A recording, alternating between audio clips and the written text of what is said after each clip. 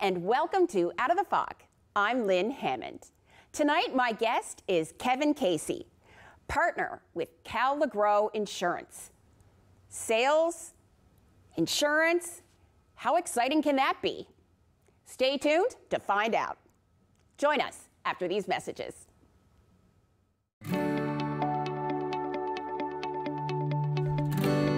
You're watching Rogers TV St. John's.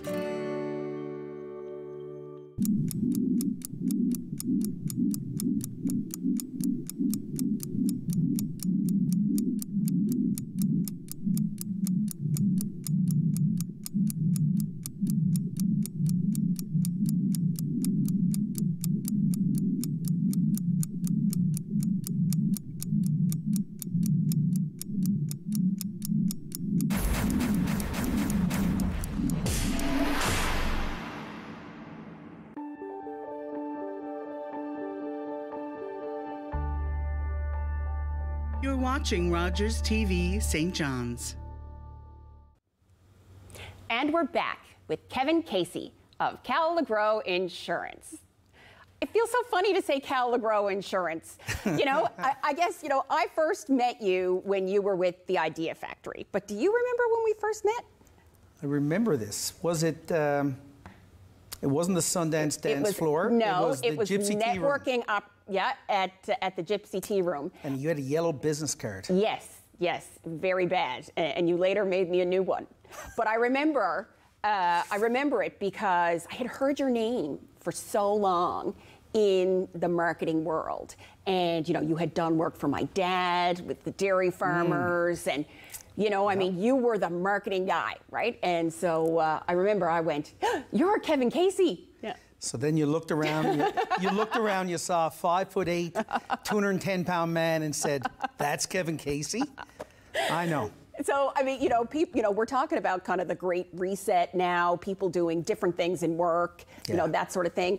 I mean, you made your own big change. I guess it was 7 or 8 years ago. So, let's just start with telling our viewers a little bit about you. I mean, if they live in St. John's, they might know you already. They might, but I'll try to make this is, I pity you sitting in that seat having to ask people that, because sometimes I ask people that question and I get like a 15, 20-minute answer. I'm dehydrated, I'm tired. So I'll give you the on-cringy version. Perfect. I've got 2 brothers and a sister. Mom wanted one of us to go to medical school. She was really hoping someone would. The closest I got was my sister became a nurse. I ended up a sales guy. Obviously not the golden child. She still loves me, not overly proud of me. Yeah. And I started out in sales my whole life. I did the beer business in 97 and 98. Then myself and Ed Roach actually created the Idea Factory, which is where we met. That was in 2001, and that was in a basement in Logie Bay. And we literally cut out business cards as we went along. Amazing. And I had a coffee table, and he had a computer, and we kind of grew that. I stayed there for 16 years. It was an incredible run we had. And then I think I shocked even some members of my own family, my circle, that in 2016, Jeff LeGrows and Rod Vatcher, who were clients, invited me into the ownership team to a place that I never thought I would go, which if someone said you were going to be an insurance guy, I would have been shocked. Well, to me, it's like the most exciting guy goes to the most boring business. I mean, it really was kind of like, it looked like that. It would look like that to the outside. Yeah. But that to me was part of the challenge.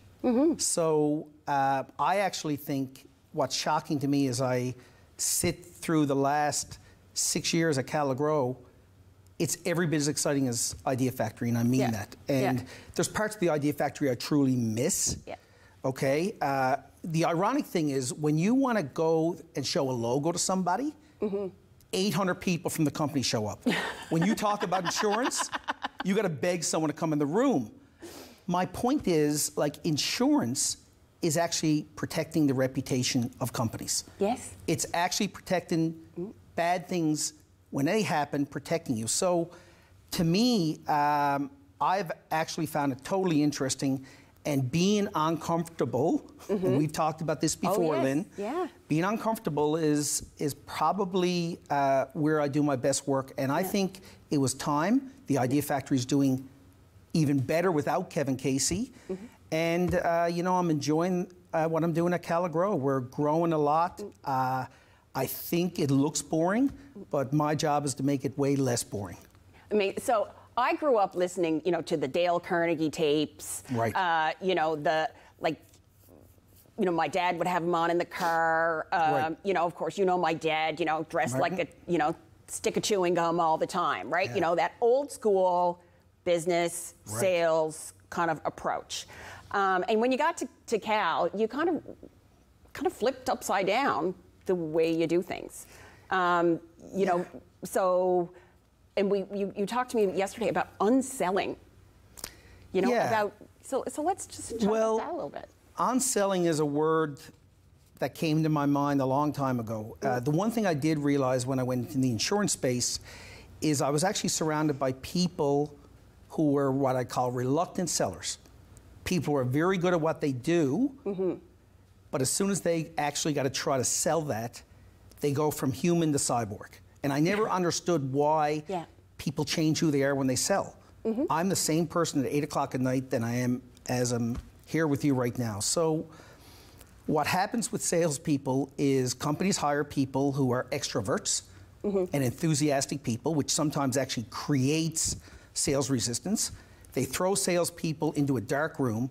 They make them watch product training tapes for 2 days. Then after waterboarding them for 2 days, they go out into the world and they vomit all over people about how great their product is and how great we are, and please buy from us. And you wonder why people are afraid of salespeople. It's because they're not trained properly. Yeah. So I had to take reluctant sellers who I really respected, and I saw them work. And I just had to get them to understand you don't need to be pushy and salesy and sleazy to sell. You actually got to be a problem solver and not a product pusher. Because you don't want to come off as sales, right? I mean, no one you know, wants to. When you get that, oh, can I help you? Or, you know, hi, how are you today? I've got, you know, we're even trained. You had said this to me before. We're trained that it's okay to lie to salespeople. Like you can still go to heaven if you lie to a salesperson. You can't lie to an engineer. You can't lie to a teacher. Don't lie to your mom. Lie to a salesperson. That's okay. Come on in. Yeah. So let me throw it back at you, Lynn. Say you're looking for, you got great boots on today. Say you're looking for another pair of cool boots. You go into the store. You want shoes. You are there for boots. Right. So you are there to solve a pain in your mind. Yes. A salesperson is spotted coming in the corner of your eye. And they come over and say, can I help you? What do you say? No, thanks. I'm just browsing. So the point is, we have been trained from our parents and our grandparents that you had to lie to a salesperson because you just want their space. Yeah. So if I call Lynn Hammond and say, hey, Lynn, it's Kevin Casey calling from LeGrows. How you doing today? You know I'm a salesperson. So the idea is to pattern interrupt that and be human. Be yourself. Be you. So, I mean, what does that shoe salesperson, what are they supposed to do? Or what's an alternative? Well, you know? Alternative would be when I think of my daughter Olivia, who was spending a fortune on sneakers when she was playing competitive tennis. We were up in Calgary. We're at this mall, and I hate shopping malls. I don't like shopping. My wife was in there, myself and Olivia going to a sports store. She's looking at a wall of sneakers. And the salesperson had a pattern interrupt. She could have came over, and if she had said, do you guys need any help? We would have said, no, we're just browsing. Same as what you did. But she said, first of all, she made it about us. So she put us as the hero. She said, you guys must be up here in the big tennis tournament. How's it going? And we're like, oh, it's going pretty good, thanks. And where are you from? What province? Newfoundland. And then she talked a little bit about that. So no selling. Pressure comes down. So we got a force field up. Now the pressure's coming down. And they said, you know, has your daughter ever had a gait test? G-A-I-T. Didn't know the word. salespeople don't do this. So I don't know what you mean. Mm-hmm. She said, well, a gait test measures the pronation of the foot, and your daughter's playing a lot of tennis, obviously on a hard surface. If you want, we have a little treadmill with 18 cameras, and we can kind of get just a view of your daughter's stride. It measures your stride length. So I thought it was pretty cool. Olivia wanted to jump on a treadmill and have electrodes on her body and ears.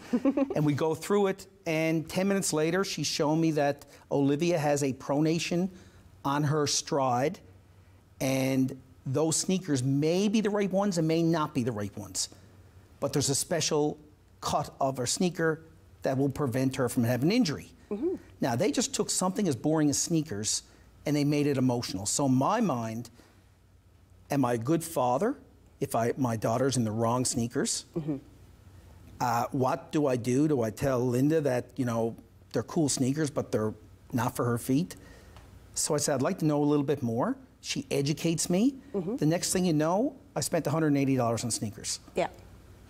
But I never felt like I was sold to. So people love to buy, but they hate to be sold to. Mm-hmm. And I never felt like I was sold to. Mm-hmm. She educated me, and she made it emotional. And if there's no emotion, there's no sale. And so it's about finding the problem, solving a problem.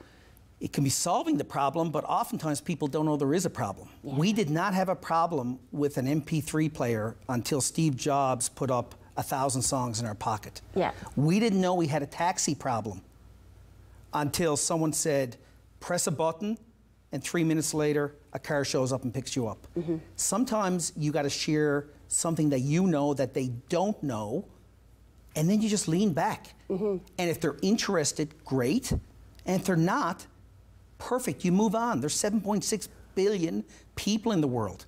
Disqualify fast, but don't push. This disqualify fast is really interesting to me, and it really goes along with not taking things personally and not feeling rejected. Right. Because I think that's probably a big issue 100%. For people in sales, is that feeling of rejection. Nobody wants to be rejected. Yeah. And so, you know, that acceptance of like, fail fast. It's very counterintuitive.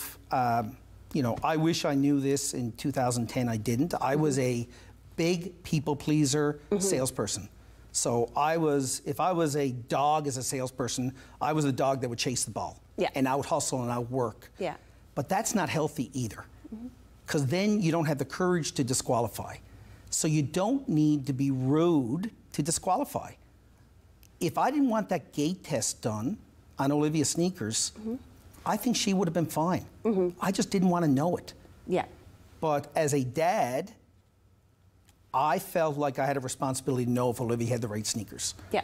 And she educated me, and I never felt sold. But rejection is a big deal. But here's the mindset change, Lynn, and I'll say for you or anyone else who has to sell. You got to detach yourself from the outcome. And if you start treating it as a conversation, like we're having, and not a sales call, you're going to feel less pressure inside. And when you feel less pressure, you come off with less pressure. It just happens. Yeah. So, like, let's say you or one of your colleagues, so let's just say it's you, you know, call me at my company about insurance. And I say, you know what, thanks so much. You know, I'm covered. You know, I've got insurance. Yeah. So, you know, how do you just say thank you? Like, how quickly do you accept the no? Like, what's the... First of all, I'm so detached from the outcome, I don't actually attach my self-worth to the things. The only thing I can control is to bring something new. So let's pretend we're doing it. Okay. Seriously. So I'm calling, say, hey, Lynn, it's Kevin Casey. We haven't chatted before. Do you want to hang up now, or do you give me 30 seconds? And you're probably going to laugh, because salespeople would never say... wouldn't say that. But I would say that. Yes, you would. Because I've learned the other way, that if I call and say, hey, Lynn, it's Kevin Casey. How you doing today? I'm sorry, I have a meeting starting in 5 minutes. Exactly. So I'll call it out, and someone... I don't think I've got hung up on yet. I don't do that all the time, by the way. But some people may say, you know, I'm with this company. Okay, We're so all set. So if I say, you know what, I've been with, a company for a while, I think I'm good. Thanks. Yeah. And listen, I know a bunch of people over there. They're great. How long have you guys been dating? I guess 10 years. 10 years. Okay. Yeah. So is it like happily married, or is it kind of like living together and good enough? Probably just living together, because I don't know a whole lot about them. But I think now I would dig into that and say, so why doesn't it feel like happily married anymore? And you search for the pain, and you search for something, but it's up to me to bring something to the table. Yeah. Well, I look at it, you know what? I've got to have insurance, and I've got it, so it's just one of those things I don't really think about. Right. So here's the thing with insurance, and you said this at the very beginning of the interview. You said, how did you go something so boring? So let me tell you, there is nobody that wants to meet with Kevin Casey about insurance.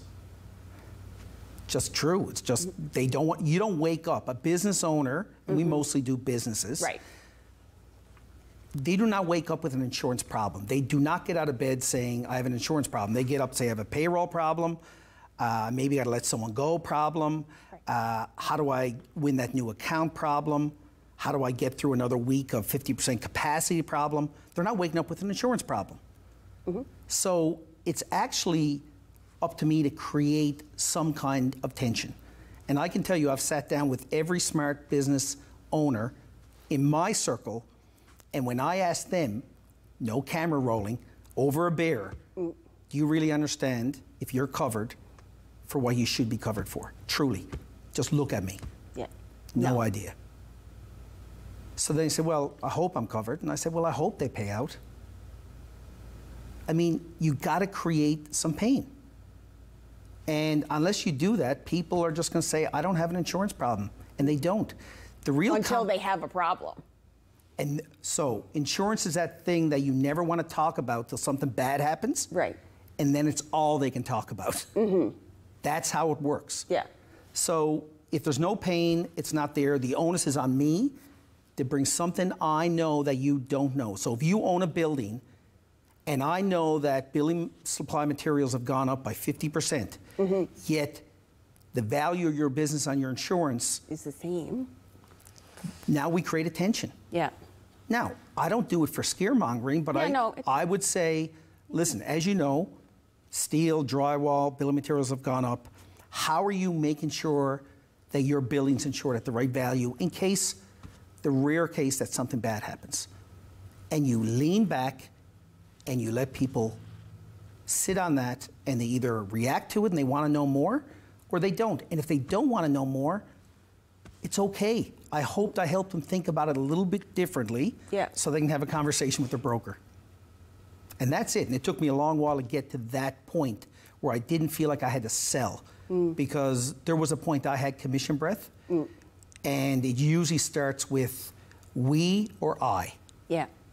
If people look at their websites, even their websites, and they took a yellow marker and put down all the I's and we's, and then took a green highlighter and picked all the things that was about your customer, you would have a sea of yellow. People have become product pushers. Yeah. And I just want to bring something to the table that gets them to get emotional. Because it doesn't matter if it's a piece of gum, a house, or insurance policy, or a new pair of shoes. You will say you bought it for logical reasons, but you bought it for emotional reasons. Just like my friend who got the sports car. He'll say, the JD Power ratings are incredible. It's a short summer in Newfoundland. I needed a sports car, and it drives so well. The real reason is because he wanted to feel young again, and he wanted to feel a little cool. But he'll justify it with the JD Power rating. We're humans. We are emotional beings, and it doesn't matter what you're selling. So you got a little emotional one day at the Business and Arts meeting, and they were talking about bringing in a special speaker, and you thought, oh, let's bring in Seth, Seth Godin, and you instead of kind of just taking that punch, you dug in and went after it. Why don't you share that with us? Because that's a really cool story, Kevin. Well, yeah. I mean, we go after the same very talented people here all the time, right? Yeah. So if your first name is Alan, there's two of you who always get picked on in Newfoundland and Labrador to speak. If your name is Mark, you're probably going to get asked to do a lot too. You know, Business and Arts NL was about creative people and business people coming together to solve problems in different ways. And we wanted to bring in a speaker, and sometimes I say things I regret, and you know, your mouth speaks first. And I said, we need someone like Seth Godin. And it got a lot of smirks, a lot of funny looks. And sometimes spite is a great motivator for me. Okay, so I said, what the hell? And I probably worked 3 hours on an email. I didn't know Seth Godin, never met him. For people that don't know him, I mean, he's written 19 books. He's probably got one of the top 5 blogs on the planet. And if you Google Seth, you know you're made it when you can Google Seth and you're number 1, okay? So he's a good guy. I had no right to email him, okay? Or even reach out to him, but I did, because that's sometimes what I do. And I worked about 3 hours on this email. I used a lot of the on-selling principles within that email, so it wasn't a hustle. I actually talked about the commonalities between New York, where he's from, and Gander, and that story, and the common bond that we share with New York. I basically told him we had no budget, so it was an absolutely humbling disclaimer. I told him what Business Arts was about and how I felt Newfoundland and Labrador needed someone like Seth Godin to speak. And then I basically gave him an easy out, saying, I know you're probably not going to do this, but I love what you're doing and keep doing what you do. And I thought I'd never hear from him. 53 minutes later, I got an email, which I thought was spam, from him, and he basically waived his $50,000 fee. And it was actually him? It was actually him. So Kevin, really, why do you think Seth said yes? What was it about your email or that connection that made him say yes? Same thing what would have got you to buy shoes. So Seth Godin gets hundreds of emails a day. Yeah. He got what Business Arts was about. He knew I wasn't hustling him. He knew I understood his world. And we made a common connection, and I didn't push it. So he was curious. And that curiosity got us in the door. I wasn't needy. Interesting. Interesting. And there was no pressure, right? Yeah. Zero pressure. Well, yeah. You know. I guess. But the only pressure came when I had to interview, and that was the toughest interview of my life. So let's talk about Colombo. I read one of your posts on LinkedIn, and it was just really, so I'm not going to summarize it. You well, tell listen, the viewers Colombo's, about it. you know, the whole Colombo thing's emotional to me because I lost my dad in 2019. His favorite show was Colombo. I used to remember watching with him as a kid. I think I was the remote control. I just changed the channels. But if anyone wants to understand selling, Colombo, I think, is the greatest fictional salesperson ever. He's okay with being on okay. He doesn't need to look sharp and the best dressed. No power suits. He looks real. It diffuses tension. That makes people feel comfortable when you're a little on okay. And the other thing is he understands that asking the questions creates control, not the person talking. So salespeople who are product pushers do all the talking. They're not in control. Colombo let the questions do the power, and he just listened.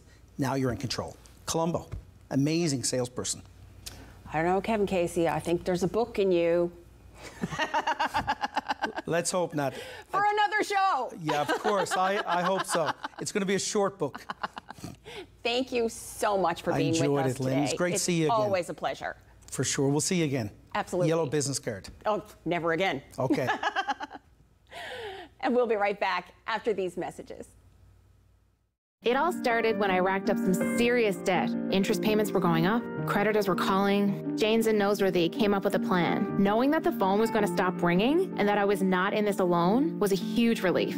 Bankruptcy or a consumer proposal or whatever help you get is not the end. It's just the beginning. A chance to start again with knowledge and support and people in your corner. Are you ready? Get out of debt. It's okay. Learn more about Leah's story at janesnoseworthy.ca.